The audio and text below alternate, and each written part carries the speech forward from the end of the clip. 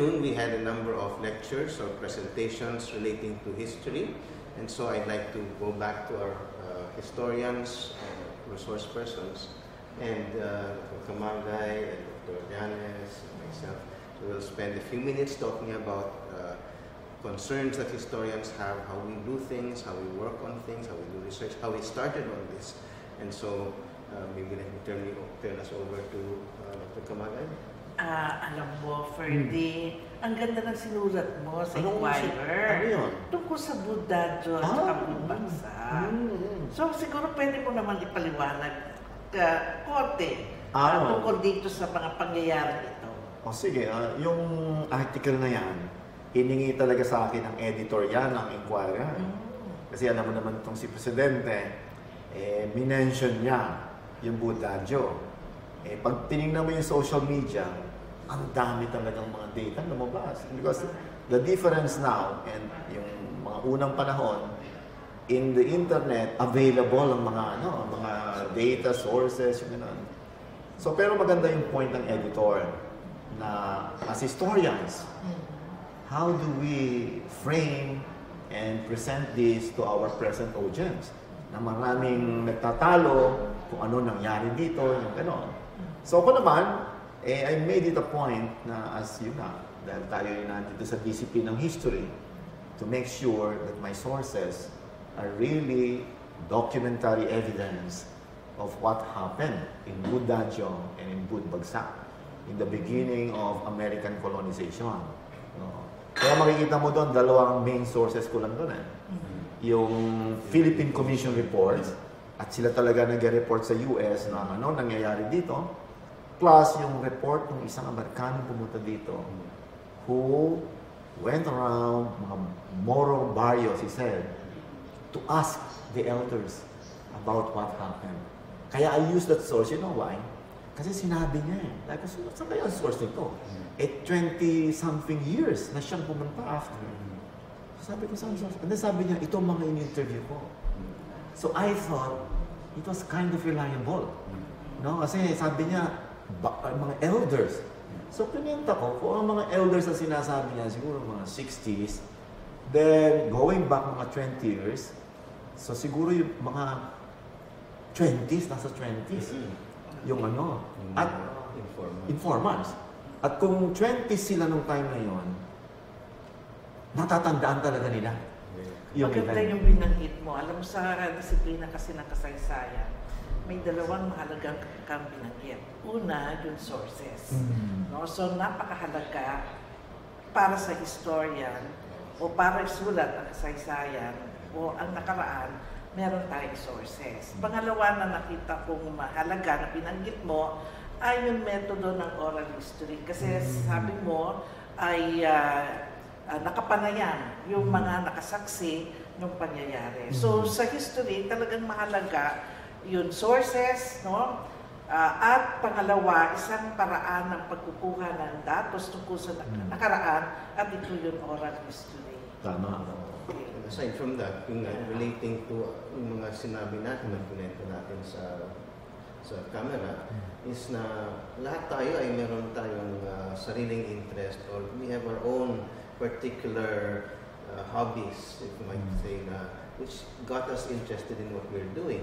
So, Dr. Camagay, women's history, kayo, Ferdy, so you did your just letters, no? The examining letters of co-minds on the Japanese occupation. We look at it through different levels, different perspectives, but it all winds up in that all of this is very exciting material. No? So again, oral history, letters, published histories, but we also have relics, we also have visits to the place it happened, and then there are other beyond. I think most people think na puro archives lang yung kasaysayan, you stay in the library. Yes, that is of course the best. Talagang very basic. So yung mga sulat na tinignan mo sa shift from reform to revolution, of course that's archival, traditional ways, but then sa women, sa Second World War, sa iba't ibang uri ng kasaysayan natin, we also have different approaches and different sources. So maybe how did you get interested dun sa letters na yun? Anong nangyari?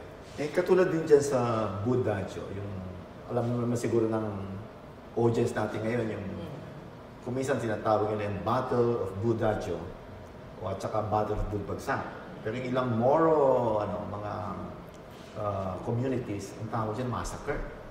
No? Kaya nga sabi ko, we have to look into the documents. No? Na ano ba talaga yan? Massacre, battle, no? So, itong akin namang research na present ko dito sa project na ito, ito yung transition ng thinking ng mga propagandista, no? From reform to revolution. Because traditionally, and even yung ating audience siguro, ang alam talaga natin is propaganda, and then mamaya-maya revolution na. And then nobody asks na, meron bang nagbago sa isip ng mga participants? And even when I was a student, and even when I was a young historian, young pa rin naman, no? Younger historian, no?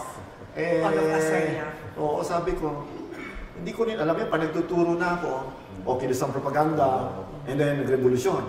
Mga estudyante ko naman hindi nagtatanong, sir, paano nag-transition yun sa revolusyon? Ito, interestingly, sa mall, nag-start yung aking hindi sinasadya. And you know, historians, marami tayong mga researches, we just stumbled on it. And then later, we build this into a more systematic inquiry and research. And then later, we come up with general statements. But actually, we just started with this thing. Kaya ito, nasa mall lang ako. Alam mo naman, mahilig tayo mga antik-antik. Pati mga libro. Dito sa Mega Mall yata ako, nakita ko, wow, yung Epistolario Rizalino. I knew it was about the letters of Rizal and the propagandists. So binili ko, noon medyo mura pa, pero alam mo, mahal na rin dyan sa mga ganyan, mga collectors shops yan, no? Pag-uwi ko, and for the following weeks, nag-enjoy lang basahin yung mga letters ni Rizal sa kanyang kapatid, letters ni Rizal sa mga kapwa niya propagandista. And then, after some time, may image na bubuo. Sabi ko, well, going back to my, undergrad years, and even in my graduate years, sabi ko, teka, bakit sinabi ni, and I'll mention Edilberto Evangelista, he will become a katipulero later, no? Because he studied in your Paris, no? He was an engineer, no? So, sabi niya, magtayo tayo ng club revolusyonaryo. Sabi ko, teka, mga propagandista to bakit ito revolusyonaryo? Tapos pag tingnan mo, by date, tinignan mo, makikita mo, merong particular date doon na nagbabago yung kanilang thinking. Di ba alam naman natin, propaganda, reforms. Ang Pilipinas, mas maganda maging probinsya ng Espanya. Pero ito, club revolutionary. That means, that's quite different. So, alam mo naman sa ating work, sometimes we look with yung oddities, no? What's different? And then when it strikes you, bakit ito nagkaganito? And I think that was the key. Nasabi ko, we can feel a gap here. And the gap is, yung transition nga, na dati propagandista sila, reform. And then, gradually, meron pa lang talagang nangyayari sa utak nila na shifting to revolution. Ang alam nga lang natin, propagandista yan, reform lang yan, dyan yan, tapos. And then, Bonifacio, Katipunan. We didn't realize na yung mismo mga propagandista, their minds were changing. And that was very revealing. And then, unti-unti, I went deeper. And then look at the events na nandun din sa letters. And again, as you mentioned, yung importante ng the sources that we use. Sometimes we just stumble in it. Pero later we bring it up into some kind of an image based on the patterns that we see from the sources. No? Ikaw naman ang kwento. Actually, while I was listening to you, sa history kasi, we always take a look at the context. It's very, very important. Events have to be contextualized. And well, for my example, when I was reading a particular document in Spain, it had something to do with the cigarreras. Cigareras, no? Yes. Yung gumagawa ng rolling, they made cigars. rolling paper.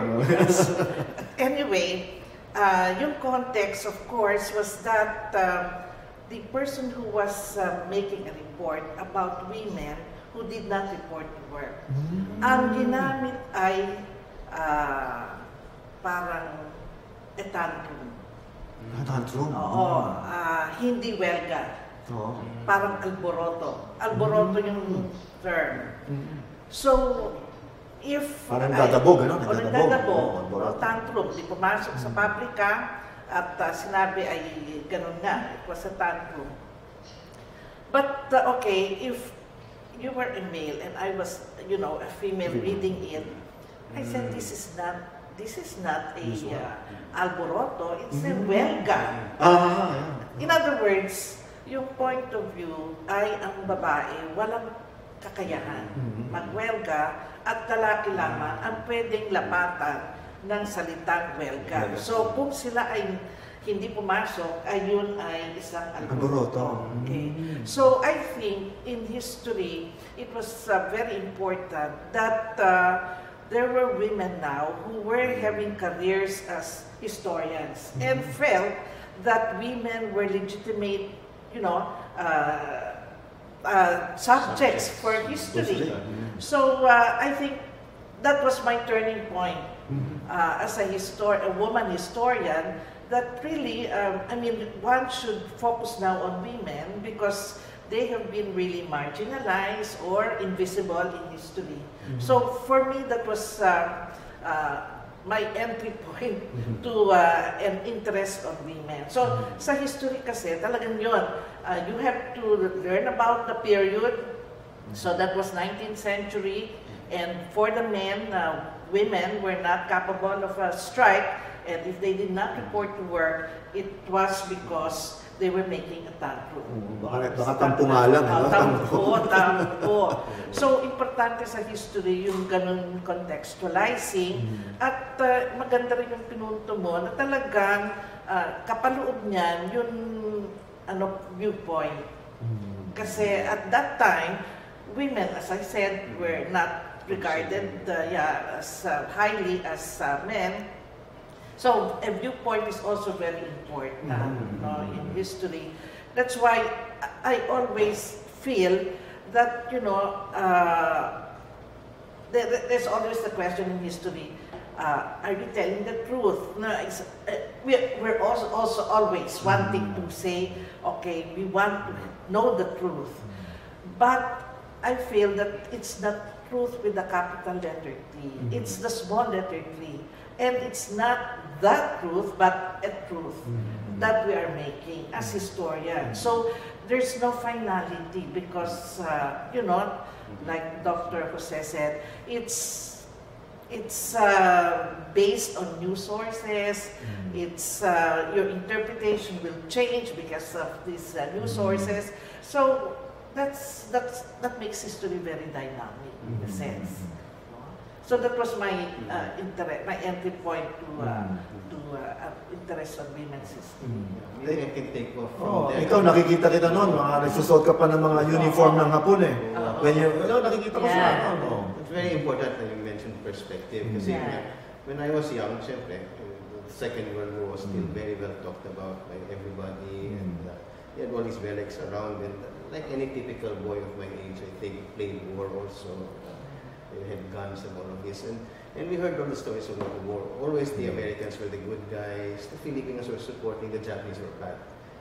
And as I grew into my later childhood and then in my teens, I heard a different story. So my parents they were in different places during the war. My father was in San Juan, my mother was in Zamboanga City. My father's father, I learned later, was killed by the Japanese, but they never told me that. But from the Zamboanga side, it seems they didn't have that much of a problem as in Manila. They had Japanese friends, my uncle learned Japanese language and Japanese music. And then I realized, why do we lump the Japanese as enemies and sama sila, killers? I got a very different perspective from the Zamboanga experience. But they were human. And then my uncle made it a point to try to contact his friends in Japan after the war, and he did. And sabi ko, we don't know the Japanese side of the story. Thing is, when you're talking about the war, kailangan all sides yun eh. You cannot talk about the war from one side alone because lalabas ulit yung mga passions. So I said, okay, we have the American sources, the Philippine sources are here, but the people were not making use of them yet. But yung Japanese side was unknown. So that got me into studying on Japan, studying Japanese, eventually studying in Japan itself. We tried to complete that process. Then you found out the Australians were here, also the Mexicans were here, the Chinese were here. And so to come up with the more holistic view of the war, one would look at all these different peoples. The Igorots were involved, the Muslims were involved, and then there were different examples, different experiences in different parts of the country. So it was not a cut and paste type of black and white thing. There were so many variations throughout. So that's where I learned how complicated this was. And how in studying history you have to take into account all these different perspectives and then try to come up with a narrative that addresses the different perspectives. But of course that changes with time also because when I was growing up there were very few Japanese sources. Now in the internet there's so many things out there now. Tsaka doon sa presentation mo tungkol sa Japanese, yung culture, the cultural mindset, the one that was being imposed by the Japanese, and the one that was countering it on the ground, yung the Filipino cultural mindset. No? Napaka-importante rin yan kasi previously, we don't get to discuss this dimension of our history. It's simply yung events, no? But the one that you presented was very good because for at least we are presented with another way of looking at the Japanese occupation. Na hindi lang ito mga tagutom, barilan, ganyan. It was really something new, and maybe you can tell us also how you got into, looking at the cultural dimension of things. No? Yeah. Also, by looking at it, when we talk of wars, it's always battles here, fighting. Then you find out, no, during occupation, there was a fairly stable period where my mother went to school, my father also went to school at the time, and those things were not tackled in talking about occupation. So then I found I found pieces of music from the war. I asked my mother to play them, and that immediately contacted. I said, "What happened in 1942? I'm listening to now." That gave me a very great thrill. It's like a cut through time. And then later on with technology, you would see the same thing when you look at the photograph and you find the photograph. That also breaks through time because you can see this is what the camera saw. And then with audio-visual recordings from that time, you also get to see, even though you were not there, you could hear the sounds of that time.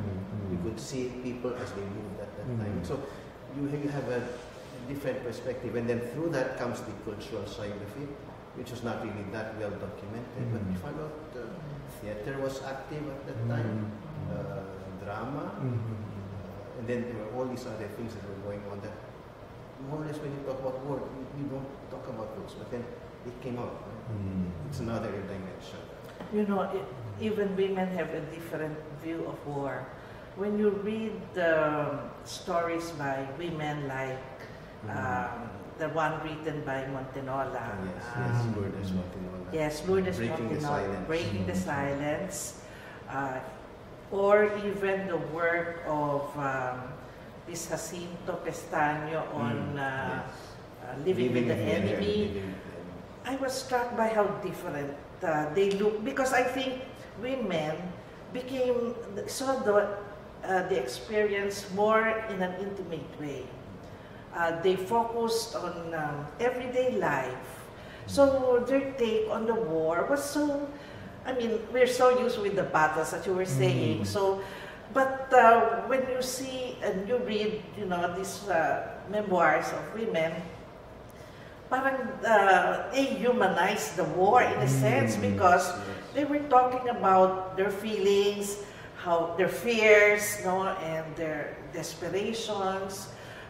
And that, I think, is something missing in discussing the war. In fact, I appreciated Rico was saying in one video that, the 1935 Commonwealth period up to 45, it's mostly concentrated on the 3 years of Japanese occupation. How about the years before that, which is often used as peacetime? That's referred to as peacetime. That's never bothered to be studied at all. And so I think there's some injustice for us historians that we're focusing on the war, but we don't speak about the peacetime. What preceded the war? What preceded the That's war? when women won the right to vote. That's right. Exactly. That's where I find that women were there, because that was one of the achievements of the Commonwealth government. It was the time when they were given the right to vote. And then the national language. Yes. So, you know, I feel that we should be working, historians, to document this particular period in history. One relative, you see, all this transition, it's not only transition in perspective from our point of view, but transition in their perspective. Because from, especially as you pointed out, from reform to revolution, then from revolution, how do you fit that under the Americans when they come in? How do you continue the fight, but you know you can't fight with arms anymore? So there's transition there again. And then the Commonwealth was transition, Japanese occupation was transition, and right now with the presidency now, it's transition also. So you find clues to how we behave through historical. Maganda nga yung binanggit mo na yung women looking at events in which they are participant differently from the men or the intellectuals siguro na nagsusulat about those times. No? When I was in Cuba just last year, I found sa mga relics shop din. It's a diary, or not a diary, but an account of a Cuban woman who was in the Philippines during the Philippine Revolution. And medyo mahal, pero binili ko na. Ang mahal ang pamasahe sa Cuba. So, oh my God, sayang naman, babalik ka pa. Hindi naman kaya po yan. Pero alam mo, you see, we're used to thinking that the revolution was something that everybody welcomed. No, of course, we know that there were also traitors and all this thing. But this one is somebody who is not on either side. Nung binabasa ko na, naggalit siya sa mga katipunero. Sabi niya, mga walang iya, itong mga ito. Imagine, na suddenly, yung perspective mo changes, no? Na, my God, no? Tapos, nung nagkataon, yung mga Cubans din doon, na mga komunista, mga revolutionary talaga, pinakita ko, ba't ganito itong Cuban na ito? Tawa sila ng tawa, no? Nandito yung Cuban na yun, tumira siya. At napakaganda ng source because you get a view of society differently from how a katipunero would look at it. Because you see things na hindi normally na, kasi yung mga historians, pipiliin yung account ni ganitong katipunero. And you see how it would affect the narrative, di ba? If you get sources ng mga katipunero, Mariano Alvarez, Santiago Alvarez, Aguinaldo, yung narrative mo rin will be greatly influenced by the accounts of these people. But if you get the account of this Cuban, na ibang outsider siya dyan, and then he would look at the revolution, di parang may kulang ka sa istorya.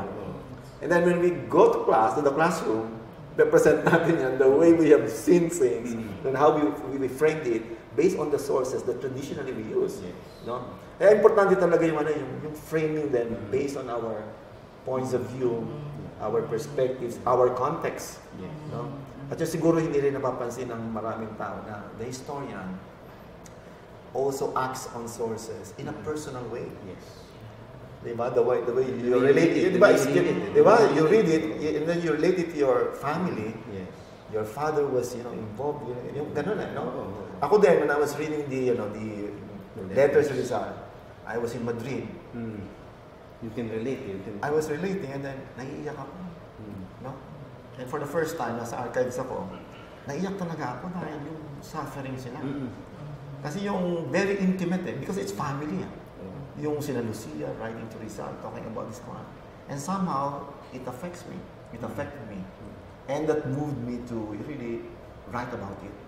And, draw patterns for me. The same way with you also, di ba? Sabi na, ano ba naman itong babae na ito? Ba't nag-aalboroto? Naririnig ko lang yan sa lola ko tumigil na nga dyan, nag-aalboroto na naman ngayon. Ba't may sinabing, yung nag-belga nga, parang may something is reserved for women, no? Yeah, one thing it reminded me also of, the historian really being affected by the sources, no? Because the historian eventually will be the one who will harness the sources for his or her use. Diba? Nandyan lang siya. Pero they become historical if you get them, no? And use them for your interpretation. Ngayon, nabanggit mo yun, I had a similar experience. I was doing my research sa archive de Quai d'Orsay. It's a foreign affairs. And it was, usually that's afternoon, it's open. So I was reading the consular dispatches of the French, reporting what was happening here in the Philippines. So yung isang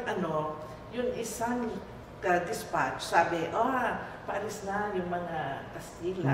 They went through the south, diba, to return to Spain. And then, the other paragraph said, but the Americans are here.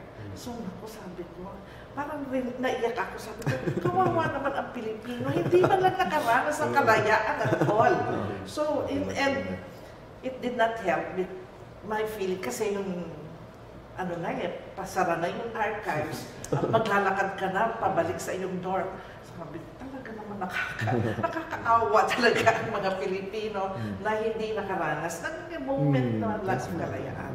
So talagang, as historians, everything that our interpretations will really be very subjective. Correct. No, there's no such thing as subjective history. We as historians, we choose the sources, then we make our interpretations. We design. Yes. So that will be the truth. Our truth. Our truth. No? Ganun ang mangyayari. Pero hindi nga siya with finality. No? Talagang patuloy yan. Kaya sinasabi ko, walang gasgas na paksa sa kasaysayan. There's always something new because each generation will ask a different set of questions about the Katipunan, about the revolution. So talagang hindi gasgas. So I don't think any topic in Philippine history will be that over, a research. There will be always something new because a different set of questions will now, a different generation will be posing a different set of questions. Kaya nga, nung time na yun, sinabi ko nga, di ba, in the time of Agoncillo, they were not probably asking that question. Mayroon ba talagang eksaktong transitory ko, no? And even we have this, our first woman historian, si International Sona, she may not also have asked the same questions that you asked. No, like for example, looking into that little thing na alboroto. And probably there were so many women there during the alboroto, it's already a strike or slow down. You can slow down work. At in fact, yung mga ganyang actions, hindi pa rin talaga nare-reveal masyado. But I think there are a lot of those things. No? So, in the time of, nung siguro mga nagsulat sa Japanese occupation, they wouldn't have asked the same questions that now you are also asking. Pero you read what was written immediately after the war is very emotional. Emotional. Kasi yun ang sakit na nangyari, they suffered. So then maybe 20, 30 years they could, there's some distance, they could say, but there were some plans that were right. I mean, we benefited, let's say at least culturally, may nakuha tayo. And then further on down, one thing that I can do now is I have friends in other Southeast Asian countries. And we can compare the impact of the occupation in Malaysia, in Indonesia. And so the impact is quite different. Then you begin asking why was our reaction or why was our experience like that. So it also widens out, not just national, but it moves into an international component. And then by doing comparative occupation studies, you find out that you learn more about yourself by thinking about, looking at how other people also react. Then maha-highlight yung ibang characteristics mo natin. That's right. Just like doing revolution, if you do comparative revolution studies, what made our revolution unique? And then you cannot do that until, let's say, you see what the Mexicans did, what the Americans did. Yung unique pala tayo. I mentioned kanina yung usapin ng personal engagement, ano, yung involvement mo, ano. And Dr. Camagay mentioned yung interpretation. And when I discuss historical problems now with my students, I really make it a point to tell them that the historian decides. Di ba? And so that kailangan nilang malaman yun na the historian decides, and that is his interpretation. Because, his or her, no? Her interpretation. Because, dapat makita nila, they can also make a decision. Di ba? Kasi in other words, there is power in the position of the historian. Pero dapat malaman din yun ng mga readers, like our students, so that they can take a critical stance. No? Kasi ngayon, yung kinakwento natin, pinapakita talaga natin in each our own ways. Pinapakita natin yung, ako affected ng ganito, emotionally, tapos ganito pala ang mga Pilipino, yung ganyan.